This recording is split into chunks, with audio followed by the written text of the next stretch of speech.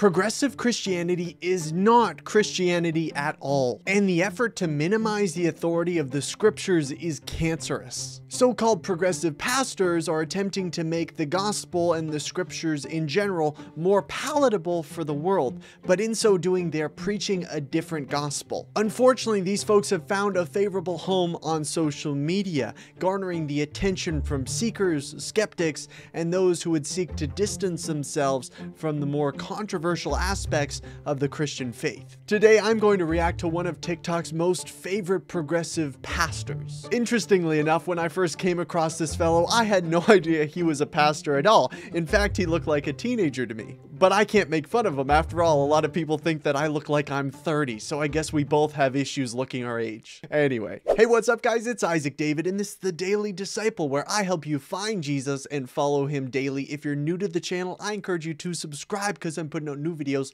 all the time. A huge shout out to everyone on Patreon. It is only through your support on there that this ministry keeps going and growing. Our goal is to get to 300 patrons by the end of the year, and if you want to help us get closer to that goal and reach that goal by the end of the year, head to the link in my bio, patreon.com/daily_disciple. One last thing, we got new merch. You can check it out on the store, dailydisciple.ca/shop, to pick up some for yourself today. Now, on to the video.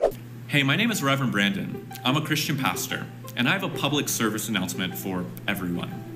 There's not a single verse in the Bible that condemns homosexuality, that condemns premarital sex, that says that sex is only to be reserved for the context of a heterosexual marriage.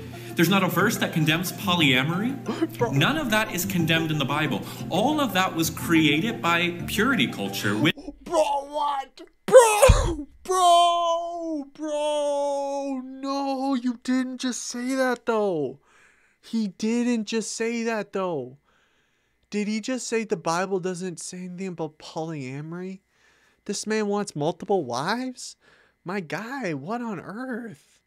What is this? This man makes sweeping claims that he, I assure you, cannot defend. That's not even the end of the video, but I want to begin by addressing his first couple claims, but I definitely want to talk about his accusations of purity culture, because if you've been on the channel for a while, you know that I trash on purity culture, but this man is going way out of line. I feel kind of weird about pulling up these verses because it just kind of takes a quick open your Bible to find out that what he's saying is completely wrong, but let me just give you one or two examples combating these accusations from him in terms of homosexuality. And you guys know me, I don't like to just trash on LGBT issues all the time. Like, that's not my hobby horse. It's just that progressive Christians continually want to bring up the issues of LGBT, so it's like, well, I guess I need to talk about it. It's not my hobby horse, it's theirs apparently. They can't obsess about it anymore, really.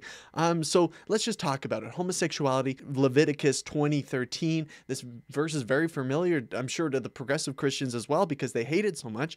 But it says, if a man lies with a man as with a woman, both of them have committed an abomination. There's no really getting around that. Sure, they'll have accusations that it's mistranslated or it's, you know, oh man, that's old-fashioned, that's done away with. But if we're going to take the Bible at its word, then okay, look, God's moral law does not change. Sure, there's ceremonial law that does change, that there was civic law that was having to do with the specific context of the Israelites, but this kind of law does not change. I want to actually let you guys screen cap a list of the different laws according to the Old Testament to show you that these kind of laws, these moral laws, aren't wiped away. In 1 Corinthians 6 verses 9 to 11, it says this, or do you not know that the unrighteous will not inherit the kingdom of God? Do not be deceived, neither the sexually immoral, nor idolaters, nor adulterers, nor men who practice homosexuality, nor thieves, nor the greedy, nor drunkards, nor revilers, nor swindlers will inherit the kingdom of God. So let's talk about premarital sex. I never thought I'd be saying that. Okay, Galatians 5:19 says this, flee sexual Sexual immorality. Every other sin that a man commits is outside the body, but the immoral man sins against his own body. Matthew 5:28 says, "But I tell you that anyone who looks at a woman lustfully has already committed adultery with her in his heart." Hebrews 13:4 says, "Let the marriage be held in honor among all, and let the marriage bed be undefiled, for God will judge the sexually immoral and adulterous." Even looking back at Genesis, when it says that man shall leave his father and his mother and cling to his wife, we begin to get a clear glimpse of God's design. Sexual immorality is defined as anything outside of the marriage context. One man, one woman. Jesus even goes to the extent of saying that if you look at a woman who is not your wife with lust, you've committed adultery with her. The Bible doesn't need to spell it out for you that polyamory and sex outside of marriage is a sin that is wrong, because it is evident and it is obvious, according to all the vast amounts of scriptures that talk about sexual immorality, that God's best and his design is one man, one woman, having those sexual desires fulfilled in the context of marriage and marriage only. One of my biggest issues with progressive Christianity is that it tries to take away people's shame in a harmful way. You see, progressive Christianity tries to convince us that there should be no need for shame of any kind, that shame is perpetrated by purity culture or whatever else, and that it really serves no use, and we shouldn't really need to feel accountable morally before God anyway, because he's just disinterested in those things. He doesn't care. He gives us sexual freedom in all ways that we could imagine. And the funny thing is that before watching this video, if I were to bring up the idea that progressive Christians were for polyamory, that would have been painted as a straw man argument. But here you go. This is what progressive Christianity offers up. It's sexual liberation to the fullest. But is it truly liberating? You see, while progressive Christianity tries to liberate us from shame and responsibility, true biblical Christianity points us to Jesus and his substitutionary atonement on the cross, by which he took our shame upon himself so we didn't need to bear the weight of the shame and the guilt that we justly deserved, and Jesus took that on him. He bore that on himself. One of the most tragic elements of progressive Christianity is that it paints God as an incompetent being who went back on what he said in the Old Testament, that in fact let millions of Christians go along thinking that they understood him and read the Bible and that was his word, but in fact, oh no, that wasn't my word. That was just a bunch of garbage. It was mistranslated, and you gotta wiggle your way and worm your way to figure out what I have to say, because it's so unclear, because I'm just incompetent with communicating what I actually want from you, if anything. It's not even that progressive Christianity has its own set of findings or its own set of principles. Progressive Christianity is a chameleon configuring itself to align with whatever current social or political movement seems to be most popular in the social sphere. When true biblical Christianity is supposed to be based on the unchanging word of God and his character, not on the changing whims of political or social movements. We are called to be conformed to Christ, not to culture. Okay, now back to the video. He was just claiming that all these teachings about homosexuality or sex before marriage or that polyamory was wrong are all a result of purity culture. As laughable as that sounds, let's continue. Verse that condemns polyamory, none of that is condemned in the Bible. All of that was created by purity culture, which emerged not from the pages of Scripture, not from the lips of Jesus, but from human beings who wanted to control people's bodies, control people's minds, and the way that you control a person's mind is by controlling the most intimate part of them: their sex, their sexuality, and their gender. The Bible does not put all of these constraints that the church has historically put on people. In fact, Christ says, "I've come to set you free from the constraints of the law." Don't let religious people bind you up with all sorts of religious laws. For those of you who have been following me and this channel for a while, you know that I have legitimate critiques for purity culture, and I've gone in depth in numerous videos with those critiques and tearing it apart basically, and showing that a lot of what was being taught at the peak of purity culture was extra biblical, meaning that it was not found in the scriptures. It was not derived from the scriptures. But I have to say, it's pretty comical that he's blaming general Christian sexual ethics on purity culture and not just pointing at the Bible, which he should be, because that's actually the source of these laws and these moral teachings. You see, nowadays it's real easy to blame everything on purity culture. And maybe I've even gotten caught up in that, every time something pops up, oh my goodness, that's purity culture's fault. That's Josh Harris's fault. And I kissed dating goodbye. That's when it all started. It's like, well, chill, man. Like, honestly, these are things that you can easily find in the Bible. The stuff that he's saying, it's not in the Bible, guys. There's no verse that says this. It's like, have you read the Bible? My guy, I'm serious. Like, you're a pastor.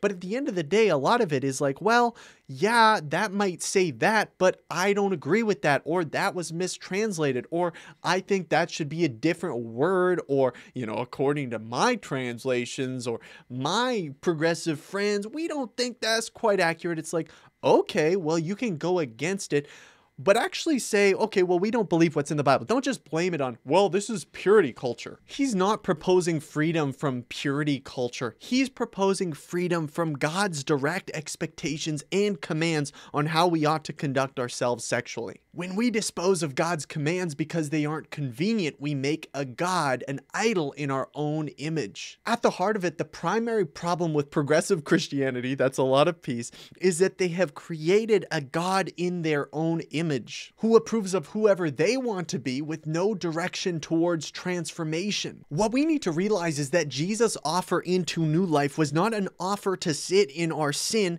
and stay the way we are. He wasn't just offering us relief from our conscience so we could keep doing the things that he hates. For freedom, Christ has set us free. Stand firm, therefore, and do not submit again to the yoke of slavery. Galatians 5:1. It's no wonder that the ideas of progressive Christianity are extremely popular. Who wouldn't want to be told that they're perfect just the way they are, and that God requires really nothing of them other than to join a march next month and getting the right bumper stickers and joining the right clubs and being inclusive and unproblematic? If you're looking for real truth and real meaning, that comes from reading God's word, knowing who God is, understanding the gospel, submitting ourselves to Christ as living sacrifices. Here's something I want to address. I think Christians that would identify themselves as more conservative and hold to the word of God thoroughly, there has become a little bit of an issue.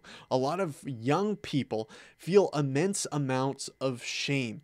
And whether that was caused through purity culture, legitimate purity culture, where there were extra biblical commands that were placed on them that they did not measure up, or just this emphasis on being a good Christian left them in a place where they felt like they couldn't be a Christian at all because they didn't measure up. A lot of us still carry around that shame because we say, okay, well, God could never want me because I can't be that perfect Christian, or I can't do all the stuff that I was told to do as a teen, and I can't live up to these standards, so does God want me at all? And my encouragement for you is, yes, he does. But here's the difference. We meet God on his terms. We lay down our lives. We lay down our sin at the foot of the cross and receive his grace and his goodness. And it's not of our own doing. It's only through Christ. But progressive Christianity will try to tell you that God needs to meet you on your terms, that as long as he doesn't interfere with your stuff, that it's all good, that God really has no expectations of you whatsoever, and there should be no shame whatsoever. But we need to understand there is a legitimate place for guilt and shame. But then once we pass that to Christ, when we give that to Christ, then we are truly free. Then we see things coming up of us feeling like, oh man, does God even want me? I feel so ashamed. I'm not where I want to be. I'm not who I want to be. And God's grace is there to assure us, and God is there to accept us, because it's this progressive thing, right? It's not like this moment we're all going to be perfect. But progressive Christianity doesn't even want to start you on the path. It doesn't even want you to admit that you're wrong, that you need saving, that you're actually not perfect the way you are, that we need help, and we need God to transform our lives. And that transformation is both a moral transformation by which our character and behavior is becoming more like Christ, and it's also a healing process by which that shame and that kind of residual feelings of like, oh man, my self-worth and do I have any play? How could God even want me in these issues? That's being healed because God is showing us who we truly are. We are children of His. Progressive Christianity not only has bankrupt theology, but it also provides a tremendous hindrance to people that are actually trying to heal emotionally, because who can heal when they live in deception? Living in deception as a means to ease our conscience will not provide us with the healing or the rest that we're looking for. Only when we lay that down, when we admit that we are wrong, that we admit that we need Christ, that's when healing begins. That's when true freedom begins. And I'd love to talk more about that on future videos, but that is enough for today. If you guys enjoyed this video, I encourage you to subscribe because I'm putting out new videos all the time. Huge shout out again to everyone on Patreon. Thank you so much for getting behind what I'm doing here, and I will see you guys next time. God bless.